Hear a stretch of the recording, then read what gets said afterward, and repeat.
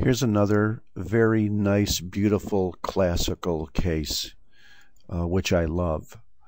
And you will soon see, if you haven't already, that this is liver. Don't be fooled by this line here, making you think this is some kind of a mucosa. This is just an artifact of tissue processing. This is wrinkling. And now, in this new digital age, this is a digital artifact here as well, which is independent from the tissue, which will probably go away if I click it up one higher power. Yes, it did. Notice you could recognize two things about the liver, is that its overall architecture is preserved.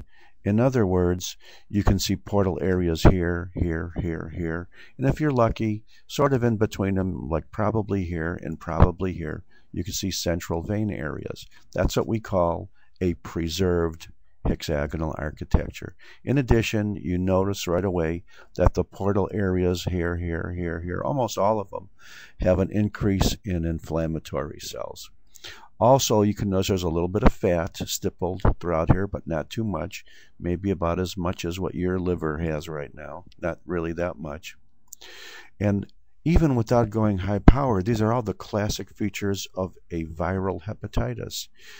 Preserved architecture, increased inflammatory cells in the portal area. Bingo. That in itself makes you think viral hepatitis. And even though, there are subtle differences between A, B, C, D, E, F, G, I'd rather not waste your time on it or confuse myself anymore either, because all the viral hepatitises at one stage could very well have these features of preserved architecture, increased portal inflammatory cells.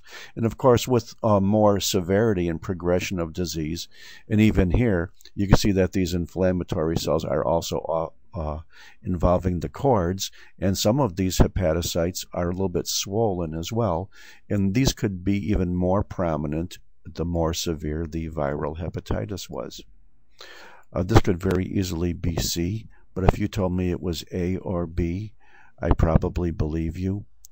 And also, once again, notice that even though some of the hepatitis with enough severity and long-standing features can have fibrous septae extending between them and adjacent portal areas, causing the nodules, in this case, there are none. So this is nowhere near cirrhosis, but it is a classical viral hepatitis, and I thank you very much.